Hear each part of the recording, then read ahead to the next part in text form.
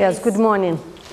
Well, it's a honor, and I'm very pleased to have this opportunity to share the learnings of and the insights of this experience with you.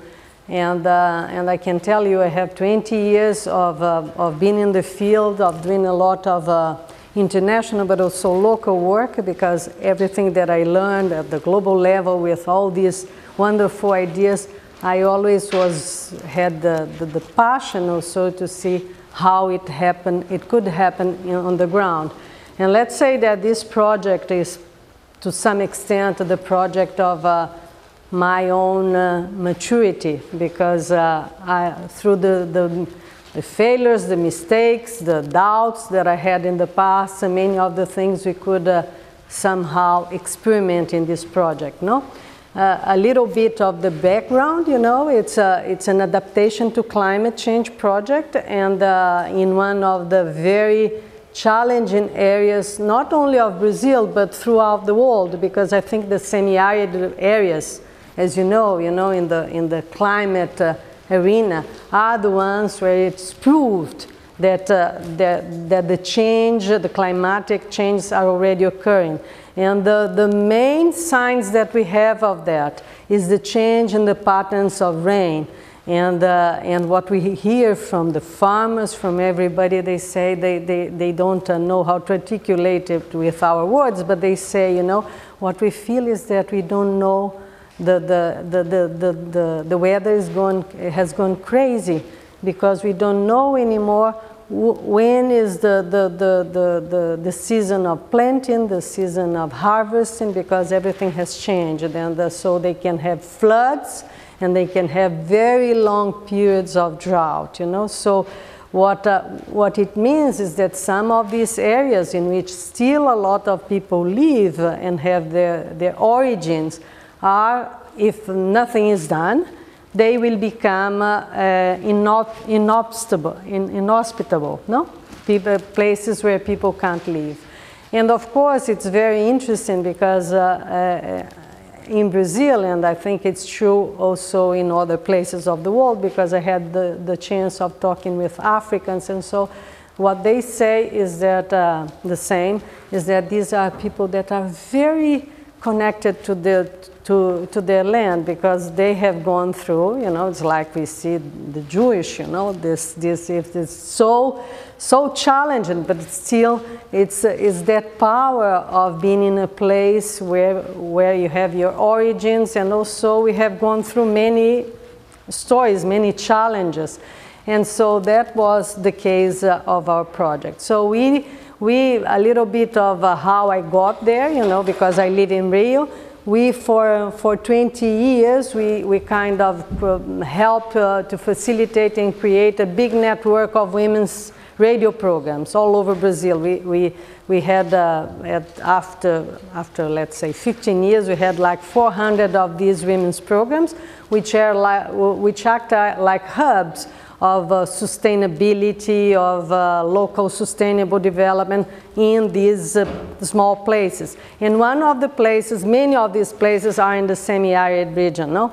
So one day, and we brought computers because we wanted to connect the radio with the internet, and one day I was with all these women. They said, Thais, you have the computers, but when are we going to get out of the bucket, to water the plants? And I said, but why? Because he said, we have these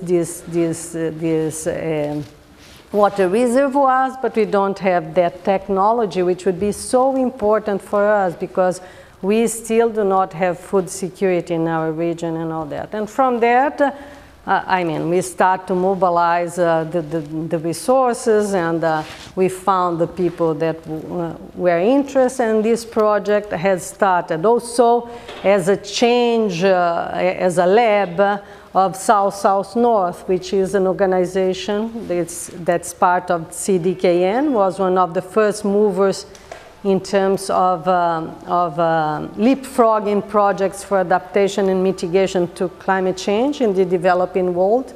And this was I was the director of capacity building, And this was the project. I said, I can't, find methodologies to teach people in capacity building, and if we don't really try to do one ourselves in a very challenging situation, that we can then have the lessons and systemize that experience to really build the capacity. I personally, over my many years of work, in which I also have dealt with academics, with global level, but I believe that at the end, we really learn when we put hands on and we do things, because then you find many situations like the one that Martin was talking about that you don't know, and that all your knowledge, whatever, has to surrender to that situation that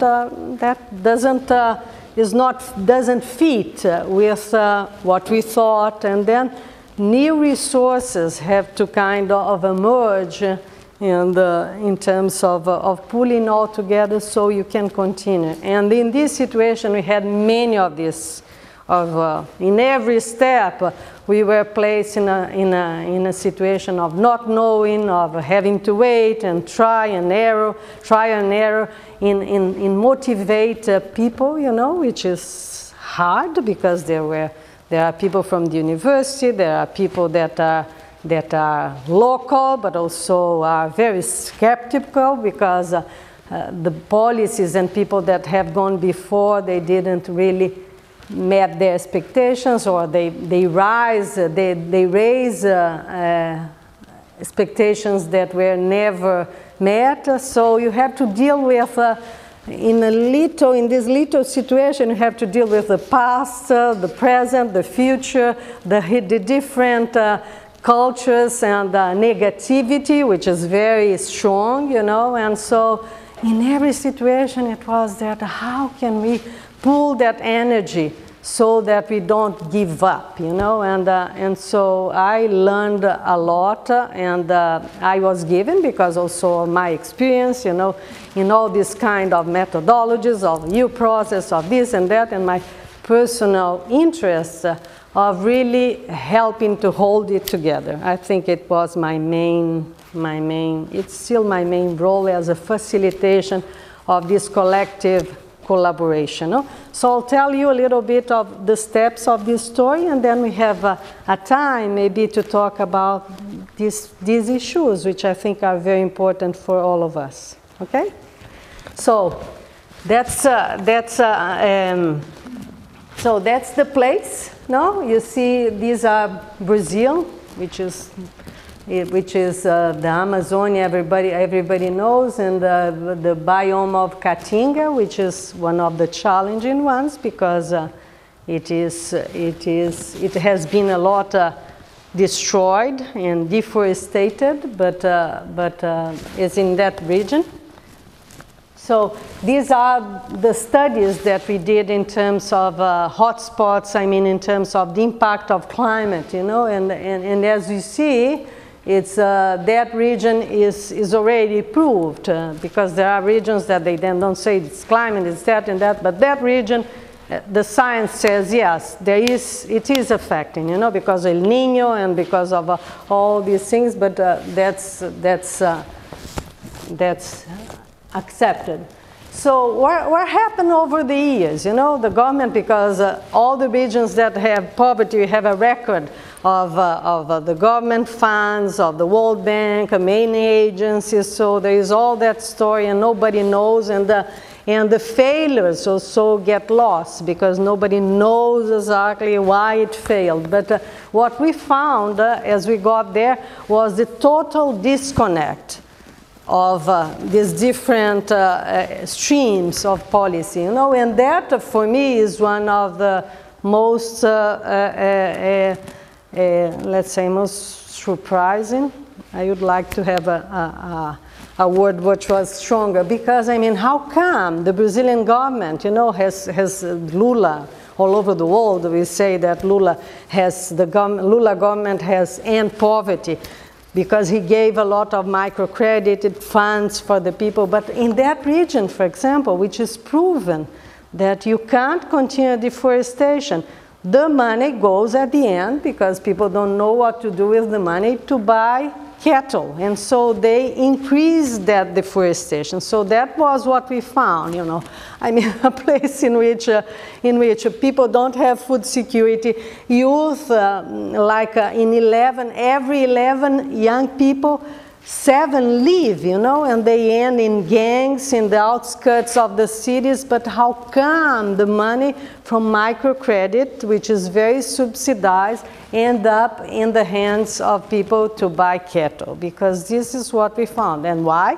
Because people don't want to risk, you know. They are afraid that if they are going to do agriculture, they don't know the technology, they don't know from where to start. And at least cattle, they know that they will get something, you know, and cattle is more unlikely to die in these longer drought periods, you know, while the crops can get very easily lost, you know. So that was what we found.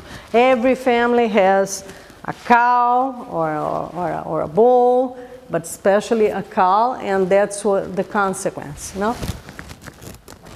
So I am using I don't know if many people know, but I know that Pedro does, you know. I think that the framework, as we have the framework of the U, I think for the local development and that idea of the Phoenix economy, you know, that we are recreating the economy from the ashes, because this is really what we found, and that we found in many of these places, you know. So I like that framework of Volans, because you always have to start from something, you know, and experiment from there, and it fits very well our model. And I think in terms of explaining the phases we have been going through, I think it's very useful.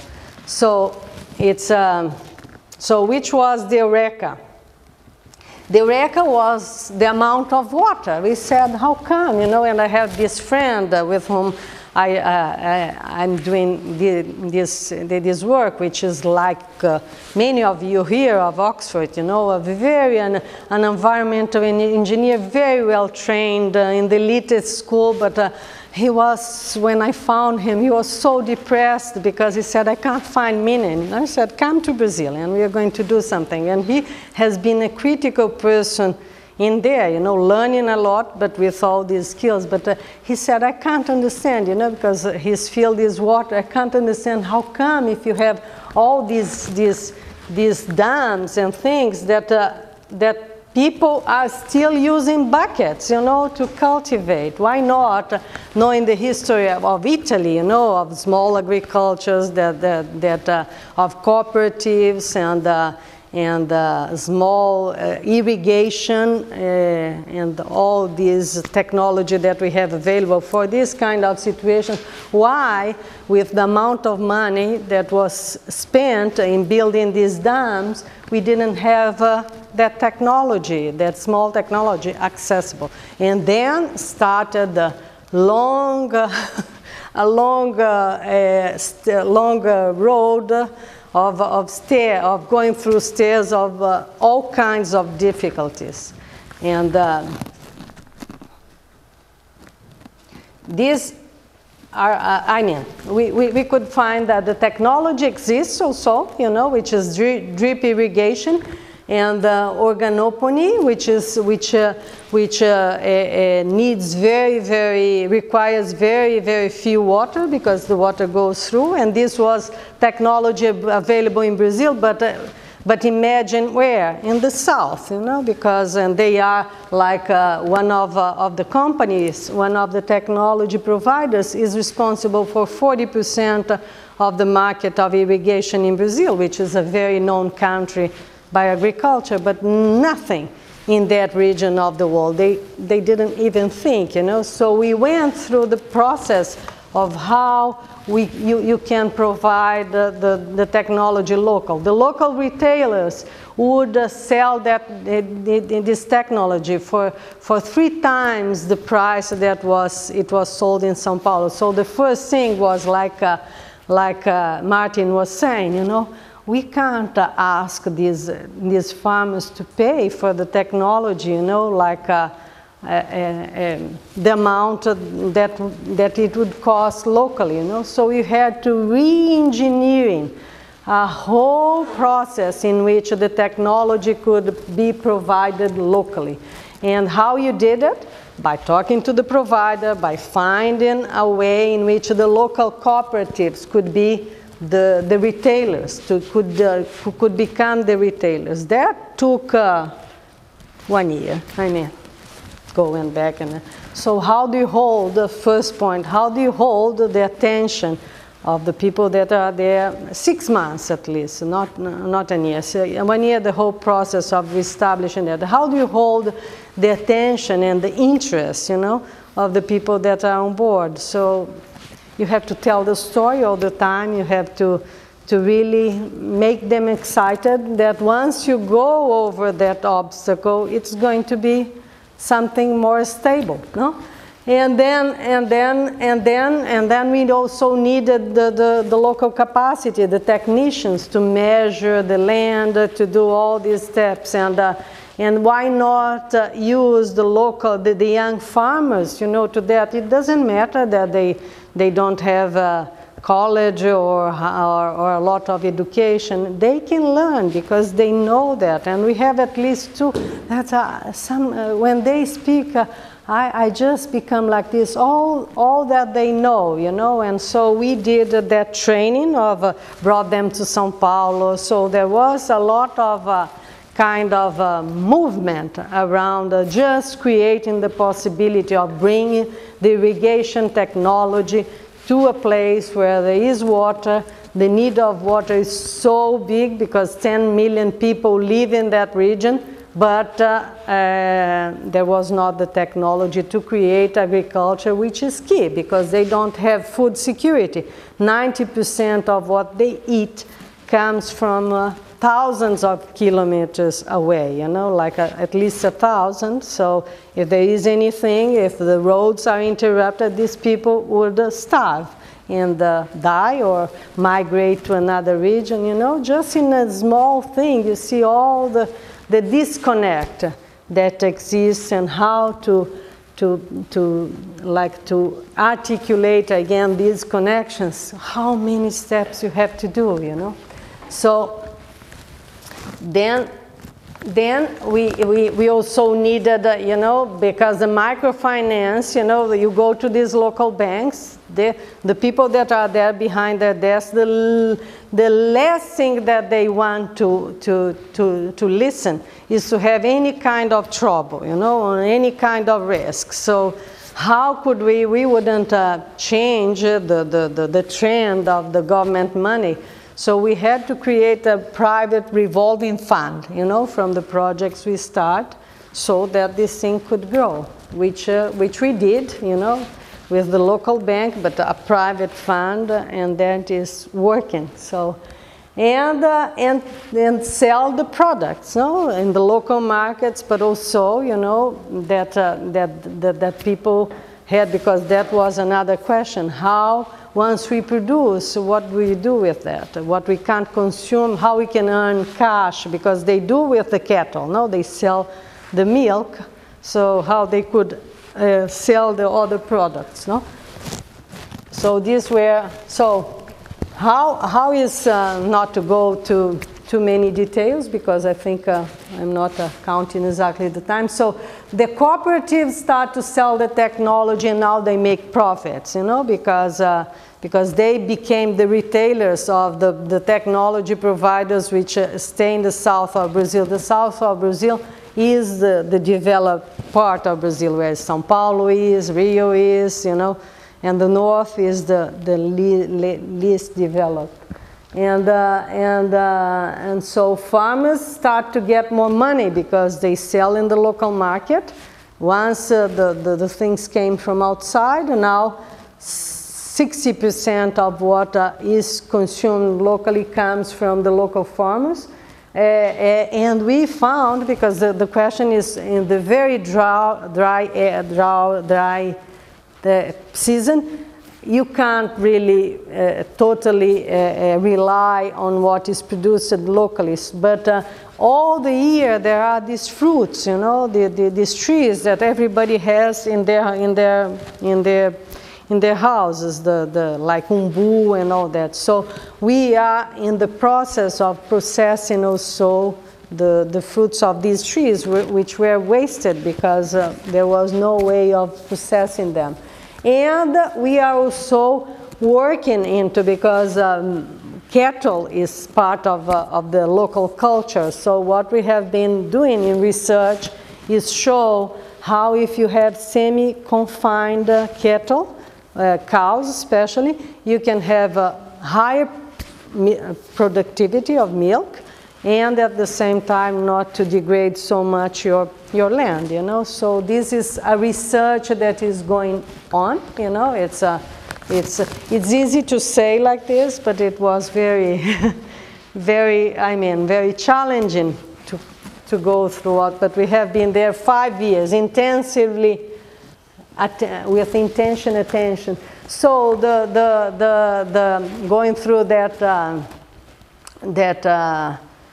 Volans framework, no? It's, I mean, I personally know, and we were yesterday, some of you were in the Pamela thing. I think that in our countries, I mean, organizations like Ashoka, like were critical in creating that idea of the social entrepreneur, the hero, or the heroine that could really take from nothing and do something. But I think that if you want to do something with continuity and sustainability, you need a collective group of people that really take on that process. You know, you need an ecosystem of organizations and people from that organizations that are awake and really committed to that possibility, you know. And that's what we have been doing with little by mobilizing the different institutions, governmental, that were there,